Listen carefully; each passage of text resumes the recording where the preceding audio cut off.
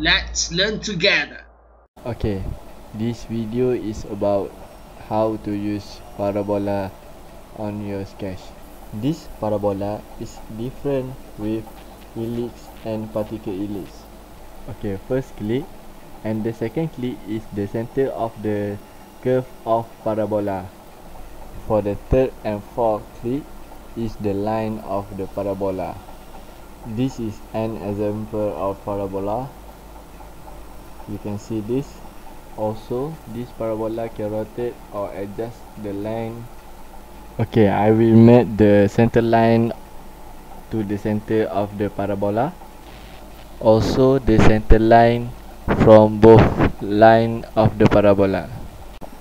Okay, I will make the center line to horizontal.